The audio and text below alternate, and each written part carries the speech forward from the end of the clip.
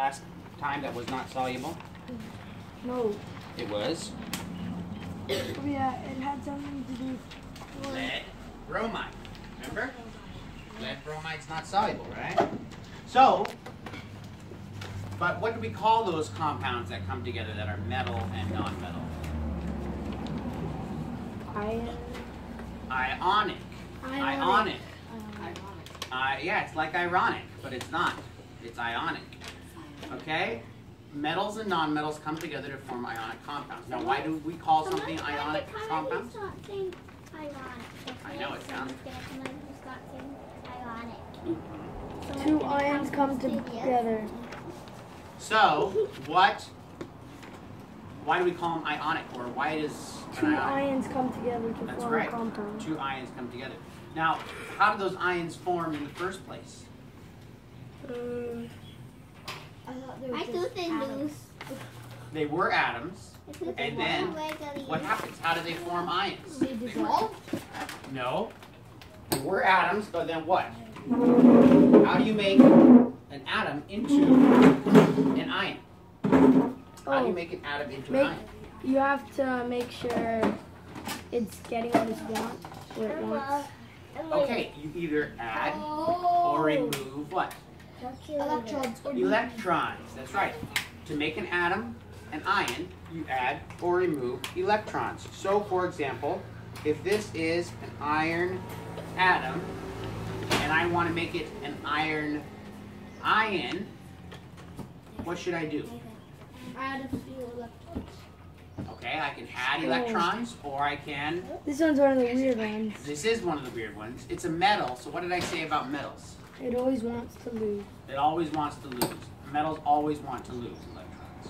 Okay? So, if iron wants to lose electrons, let's say if it wants to lose 2 electrons, There is iron. what number is iron? 26. If iron's number 26 and it wants to lose 2 electrons, then what would the iron ion look like if it wanted to lose 2 electrons? Well, it doesn't really want to lose 2. Would it be noble if it lost 2? Here's another secret that I'll tell you right now. All metals that aren't in the first row are happy with losing 2 electrons almost always. Almost always. Now, it's hard to explain why that is right now, and maybe someday we'll get to it. But right now, I'm just going to tell you that if iron is going to lose 2 electrons, what will the charge on the ion be? Couch. This is the couch question. If iron is going to lose 2 electrons and form an ion, because that's what we decided, to make an atom an ion, so this is the atom right here. Atoms don't have charges, right? But ions have charges. If I'm going to make this atom an iron, I'm going to make this atom an ion, right? And it's going to lose 2 electrons, what will the charge on the ion be? If it's going to lose 2 electrons. Positive what? Positive 2. Positive 2, correct? Oh yeah. Because it lost 2 electrons. Very good. And so we can draw a little,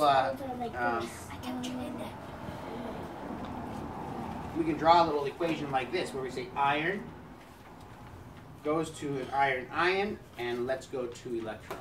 See that little thing like that? All right, that's one way to show that an atom is becoming an ion. All right. Now,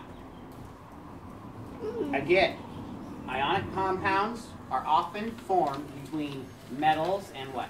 Non-metals. The atoms come together. They're not ions yet, but a transfer of electrons occurs, and they become ions, and then they're stuck together. Okay? What's that? No, not stuck together forever. They can be pulled apart again. If somebody convinces them to give that electron back, right? You plug it into a battery or plug it into the wall. Put some stuff, some salt, for example, plug it into the wall, put some wires coming out of the wall into the salt, and it'll make sodium and chlorine gas again. Because the wall is the moving of electrons, right? Electricity is the moving of electrons. So one side's pulling electrons, one side's pushing electrons. So if you put wires into salt, for example, the salt will become, because salt is sodium, whoops, stays there, correct?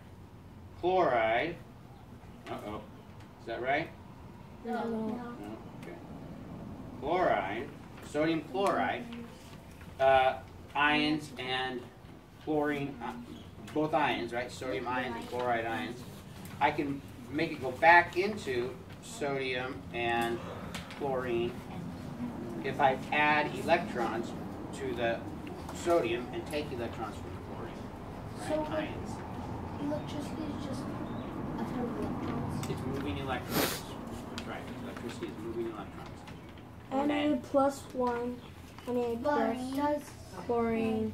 Well, yeah, that's what this would be if this was taking this solid and making it aqueous. But here I'm showing that we're taking this and we're making it into its elements. We're taking an ionic compound and making it into its elements. All right. Now, let's get into what I want to introduce to you today, a new kind of compound. We've learned a little bit about ionic compounds, and we'll talk about them again, ionic compounds. Okay? ionic. There's another kind of compound that occurs when you combine not a metal and a nonmetal, but two different kinds of nonmetals. Two different kinds of nonmetals. Now, we know one of those compounds. It's the most tasty compound in the world. Sugar. That's one also. I was thinking of this one. Water, right? Water is a combination of two what? Metals? Two nonmetals? What? Non-metals. Two nonmetals. Now, hydrogen is on the left side of the staircase, right? But I told you how that's the exception. It's the only exception, right? It's the weird one. It's the weird one. Because It's a non-metal. It's a non-metal. You could even think about it that if it's, you could even think about it on the left side of the staircase. Oh, no, that was my name. 6 up. And then, because hydrogen is the tallest one. Okay, yeah. But actually, there are times where hydrogen acts like A metal. a metal in terms of it takes a charge, like sodium might. Is that why they put it there? Except that's why it belongs there. All right, but look at this. Is this an ionic compound here? No. How do you know it's not an ionic compound? Has no positive or negative charge. Because there's no metals. There's no metals. You can always tell an ionic compound because it has metals, but there's no metals here. So, this is a compound between non-metals. How in the world does this compound form? What? Here's the story, right? I want to hear a story. Once upon a time, there was a handsome young hydrogen atom and a sweet, sort of plump, but not unattractive oxygen girl. All right? And they were telling each other sad, sad stories. What was oxygen's sad story? It needs one. I was trying to get up with an iron. It needs 2 more. I want to be noble, like the nobles. Do you remember the families of fancy people? He wants to be helium. Here they are. Who are these fancy family that they all want to be like? I want to be Helium, neon, argon, krypton. helium. Right, this is the noble gases. Point it down to your neighbors so they know on the periodic table. Emma, get a couple periodic tables for you guys. Point it out for your neighbors. Where is the noble gas line? Right here. On your neighbor's periodic table. Point it to your neighbor's periodic table. Is it the Okay. green? No. Point to your neighbor's periodic table. Couch. Couch. Point to your neighbors. And you have another neighbor over here. Those are the noble gases. And oxygen said, I can't be noble because I'm... What? No? I need Two electrons. I need 2 electrons. 2 electrons. 2 electrons. So she's dreaming of 2 electrons, right? And helium, or hydrogen, sorry, says, oh, well, I'm sorry, I don't think I can help because I, what? want? I want an electron also, right? Let's see, is this how you make an E? No. So, hydrogen wants 1 electron, oxygen wants 2 electrons. Can they help each other out? No. Hydrogen could give up his stuff. So, what happens is they get creative. They're standing around talking about their tough times, and in walks helium. He's so handsome, right? He's got his fancy hair curls and his fancy shield. Who's his crown? He doesn't have a crown. He's too small for a crown. Fancy shield and his shining sword of truth that the noble gas all are given, right?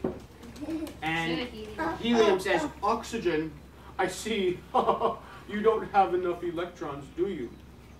And oxygen says, hey, give me one of your electrons really quick. And so hydrogen says, okay.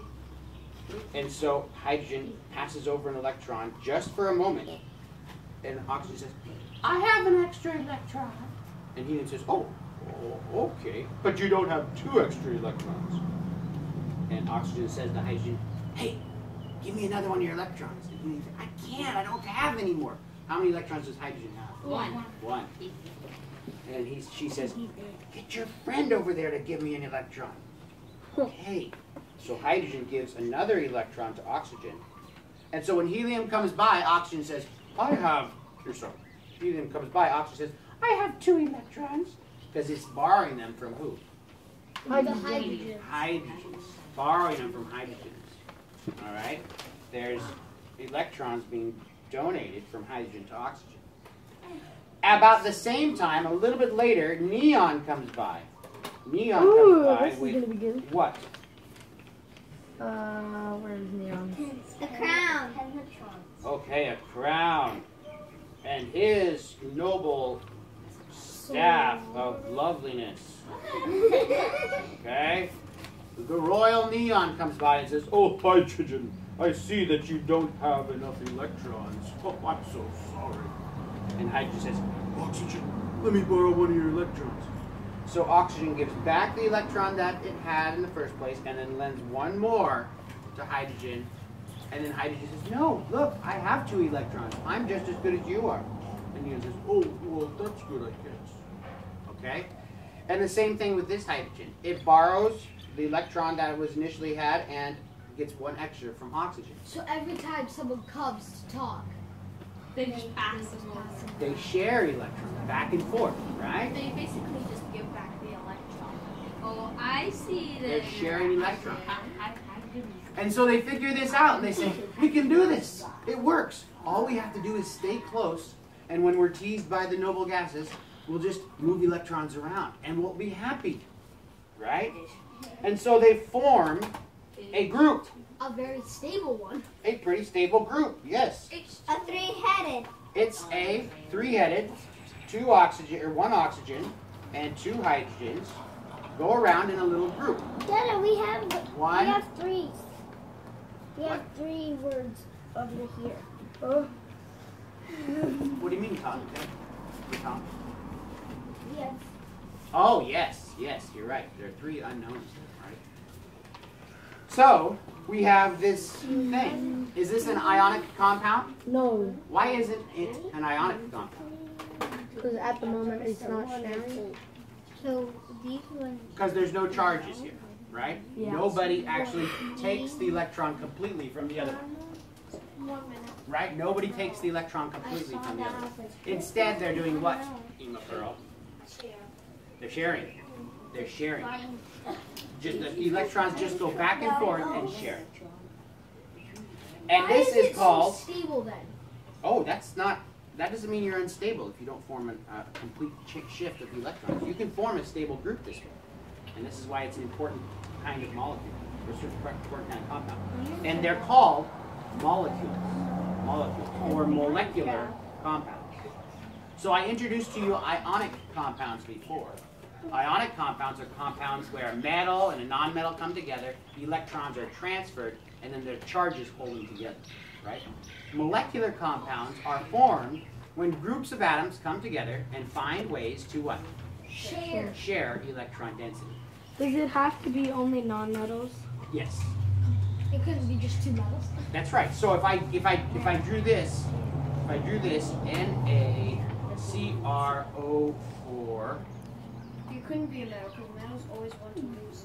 That's right. If I draw this thing right here, is this an ionic compound or a molecular compound? Ionic. Ionic compound. Molecular. It has to be ionic because why?